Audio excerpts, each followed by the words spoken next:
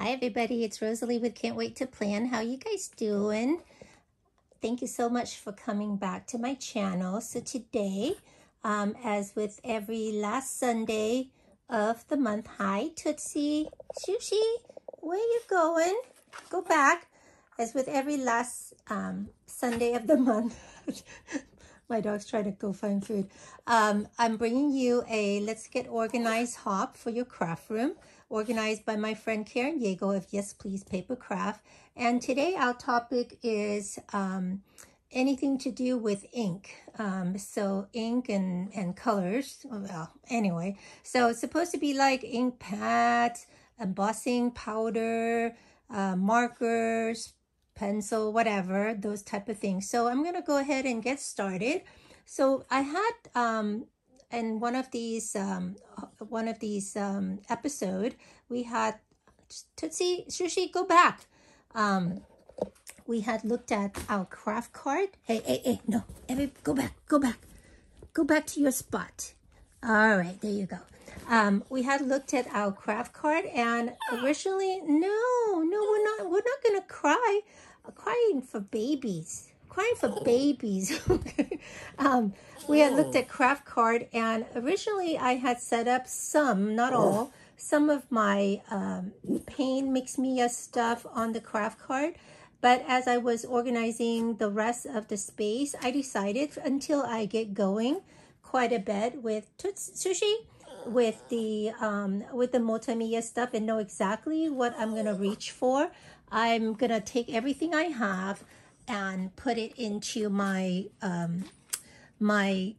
sort of ink area, and that way I know where everything is and it's not all mixed up and so forth. And then we'll worry about as I use them, I'll know which one I reach for the most. Then I will put those on the craft card. So anyway, here you're looking at the section of I have a lot of these. I don't know if you can see, but this is my beautiful, let me zoom it out so you can see a little bit. It's not all organized yet, but this is my IKEA PAX wardrobe system. I absolutely love it. I bought the highest one, which is the 94 inches high. It's almost to the ceiling, as you can see. And these are the wide one. There's 39 inches, almost 40 inches wide shelving and drawers. And two of them, I have them with, see, that's one, that's two. Two of them, I have them with sliding doors.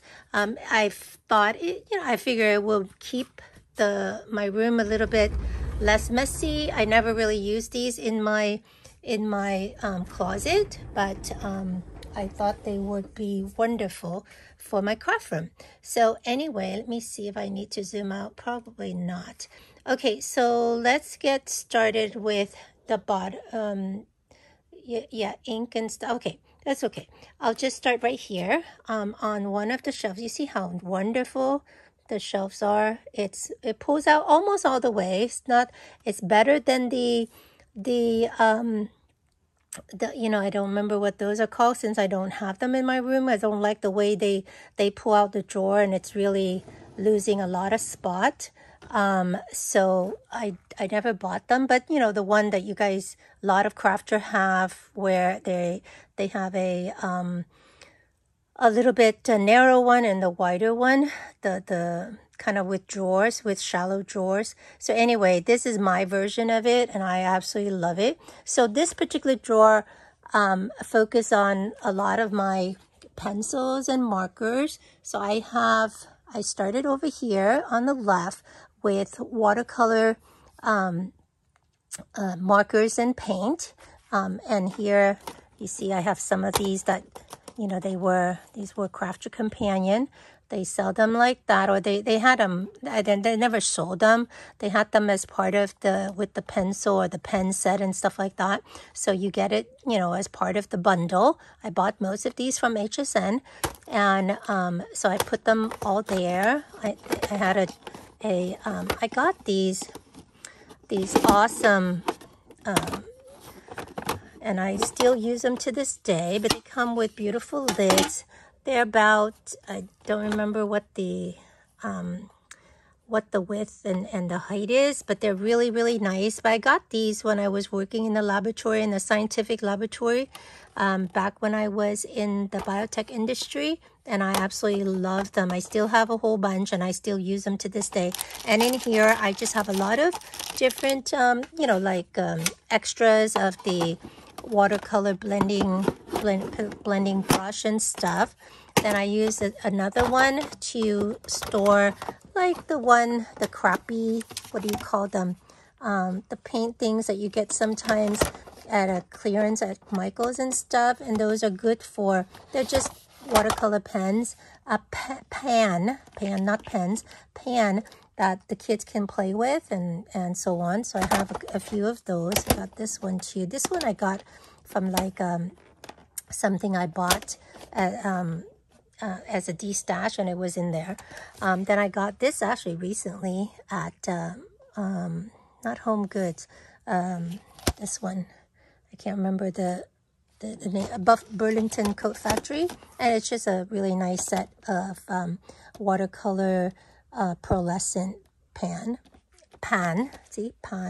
Anyway, and then back here I have a bunch of Spectrum Noir aqua markers. I had some, these were also came with my de-stash. It's the Arteza watercolor tubes. I had a whole bunch of those, which is really nice. These come from Dollar Tree. And then I bought all of the whole set of, maybe they have more now, but the whole set of watercolor pencil from Spectrum Noir that came with a tutorial and stuff. This I got from, they're just also watercolor pencil. I got with the de-stash, and this I bought a long time ago, and I've used some of these, but not very much. So I need to get going on that. Now that I can stamp, because I bought recently the Misty, and I have to break it out and use it. Now I can color my stamps and stuff, which I have a lot of. So, and then here I have all of my regular color pencil. I love this set. I've had that for a long time. The Prisma one, really nice and big. I pull some of them out to my desk that I use a lot, but the rest of them I put here. And then I got this metallic pencil from Spectrum Noir recently. I try to have that on my desk too. And then I had some of these, they're watercolor crayons. Wow, really old, but you know, I don't know how to use crayon per se, so I haven't used it too much. I guess just mix it with color and see, right? Then I got this pan case. It's a, you know, so you can mix paint and stuff from Altenew. Really nice one with a lot of different small sections from the de-stash. I love that. Then I had a bunch of pencil and pens, markers that are to do hand coloring on a photograph to make it, you know, how the way you make it like a black and white photos to look kind of vintage and old-fashioned like back then, which I love. I actually tried this before. I haven't tried the photo coloring pencil, this one yet. Anyway, I got that a long time ago. Then I have some miscellaneous paint pens. This one is like a blow pen, which I figure is kind of like watercolory. And then the puff paint pens, which I got recently from Marshall's. I got this from you know, the washing thingy, the washing for your brushes and things, but I haven't even used it yet. Haven't set it up because I'm still organizing, from Amazon. Then in back here, since I didn't have space down below, these are all my re-inkers or extra inks for alcohol inks and so on. And so some alcohol blending solution and things like that, because you'll see my a lot of my alcohol markers is on my desk.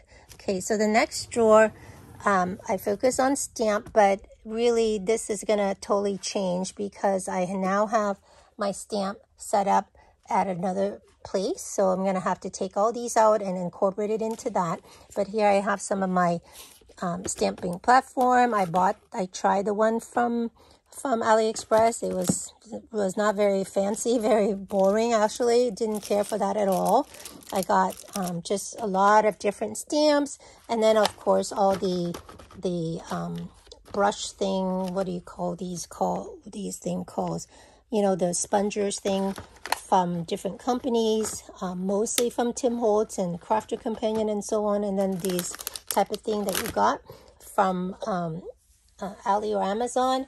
I got those for my ink pads and so on when I start to do that, a bunch more. And of course I got just even more wooden stamp back there, kind of more general. I have tons of wooden stamp in another room completely because I have no space in here. So that was the stamping section, which will totally change. And then on this drawer, I have some additional stamping platform that didn't fit up there. I got one from We Are Memory Keeper. I got the blocks to stamp stuff in. So that when I changes this drawer, I'm going to move them up here. But the rest of here is all inks. So I have inks separated by manufacturer. So like for here, I don't have very many of these, but I have some from just recently I started getting the Crafty Companion one, and my pajama sleeve just won't stay up. Okay.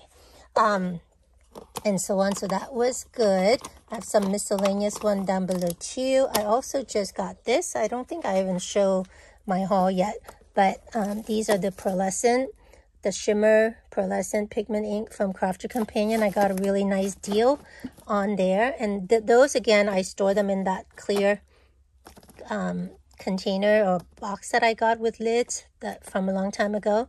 This section is all my Anna Griffin one and Color Box, which is Anna Griffin inks pads are made from Color Box, and with those I store them in this really nice one because they're skinnier, and so I store them in this one. I just got this recently when I last went to Marshall or Home Goods, and I was so happy with that. I'll show you that in a haul, whatever, collected haul soon. And then so I got a couple of these. These are just miscellaneous stuff. A lot of stays on here. And so, and then I ran out. The set that I bought from Marshall only came with 3 of those. So I went back to using my clear one. And just to keep them from staying firm, I just took some cardboard and rolled it up and just had it here so it keeps everything nice and sturdy. You know, and that doesn't flop it around or whatever the case may be. So that's that. Then I just recently got some hunky-dory mini ink pads. So I store them here. See, I haven't, most of these, as I told you, I didn't really start stamping yet, are like unopened. Then I have some 4 boxes of the Tim Holtz Distress Ink mini pads. Mini ink pads, and a couple of Distress Oxide large size Tim Holtz one there, which was on my cart, but again, like I mentioned, I move it here. So that's that. It's a little cumbersome to do with one hand. And then in the back row, I have all my glitters stored. That's from Art Glitter, this little cute ones, and these were, I believe I got them all from Michael's when they had the sales. Yeah, this was the recollection one. They were good sales, so I bought a bunch.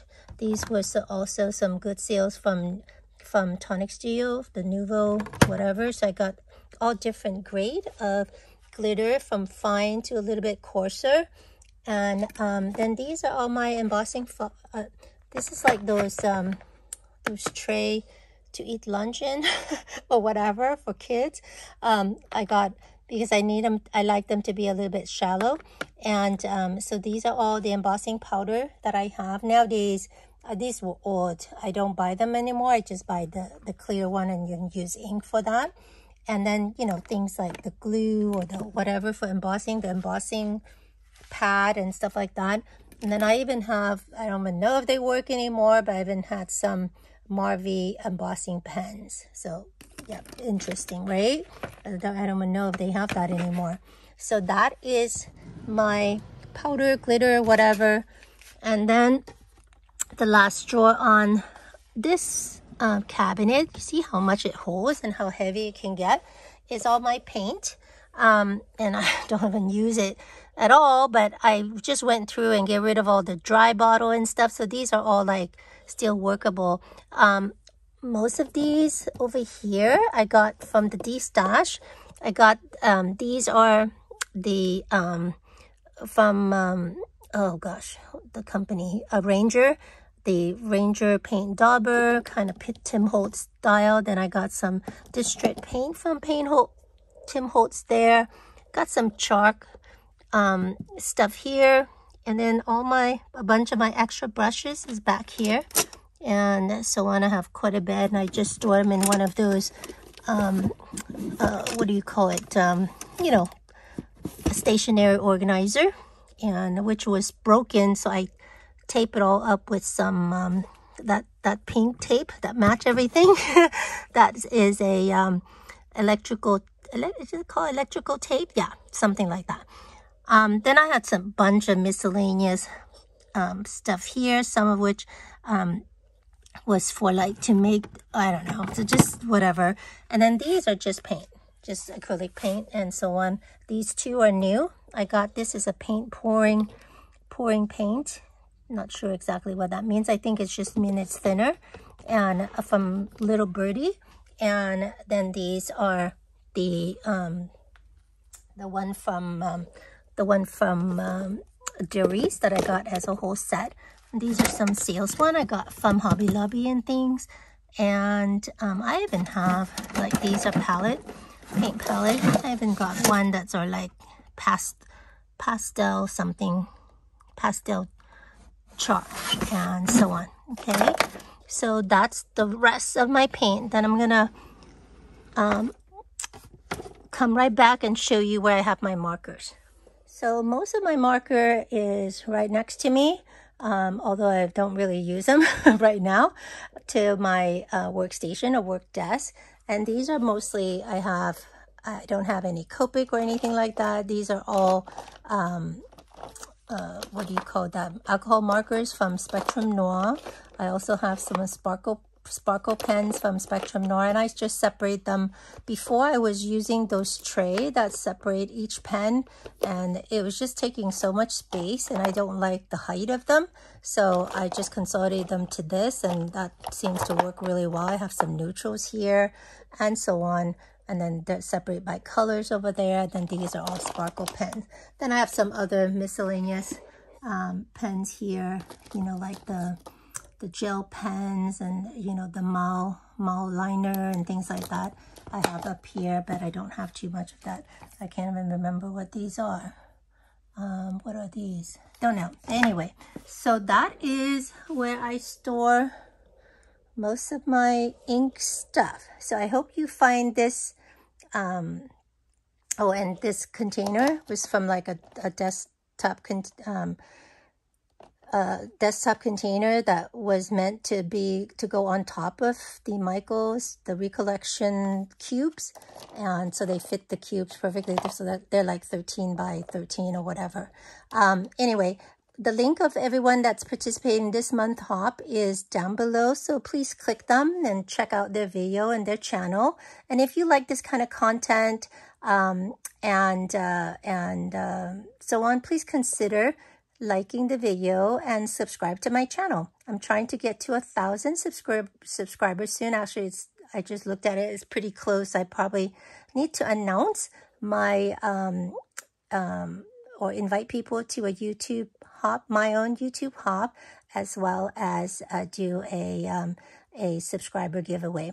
In any case, hope you're having a great day. It's kind of gray out over here today. Today is actually only Friday, and this is going to go up on Sunday. So hope you guys are well. Thanks again for all my loyal subscribers who keep coming back, even though I've been kind of naughty and don't do the videos as often as I should, but I promise it will soon go back to normal. Alrighty, talk to you soon. Bye for now.